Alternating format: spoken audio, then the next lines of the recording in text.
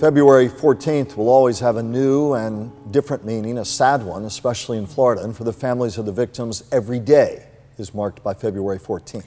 We want to take a look now at each of those whose lives ended too early. 14-year-old Alyssa Al-Hadef was the youngest of the victims.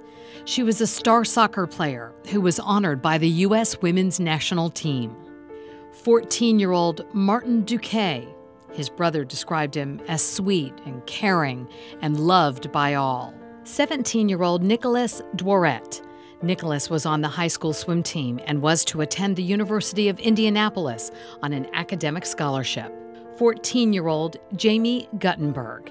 Family and friends say she looked out for the underdog and tried to be friends with those who were bullied.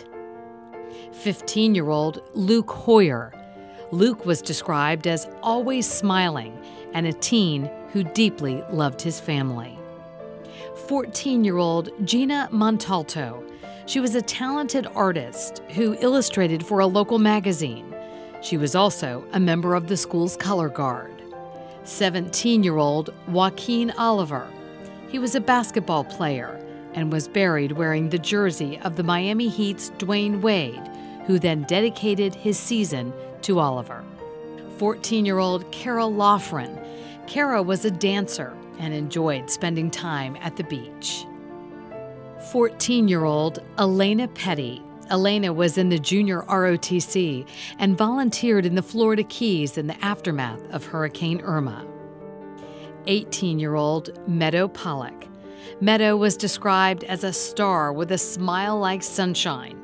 She planned to attend Lynn University. 17-year-old Helena Ramsey. She excelled in academics and was described as a kind-hearted and thoughtful person. 14-year-old Alex Schechter. Alex was a part of the school's marching band, and friends said he was the type of person who just wanted to make others happy. 16-year-old Carmen Schentrup. Carmen was a National Merit Scholarship semifinalist who had dreams of becoming a medical scientist and finding the cure for ALS. 15-year-old Peter Wang. Peter was in a junior ROTC program and helped guide students to safety when gunfire erupted. Peter was posthumously accepted to the U.S. Military Academy at West Point for his actions. 35-year-old Scott Beagle, a geography teacher and the school's cross-country coach. He also died protecting the lives of his students. 49-year-old Chris Hickson, the school's athletic director and wrestling coach, another hero killed trying to help students to safety. And 37-year-old Aaron Feiss, the school's assistant football coach.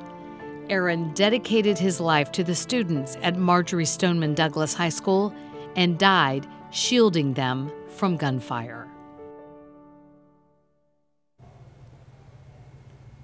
Each and every one of them will always be remembered.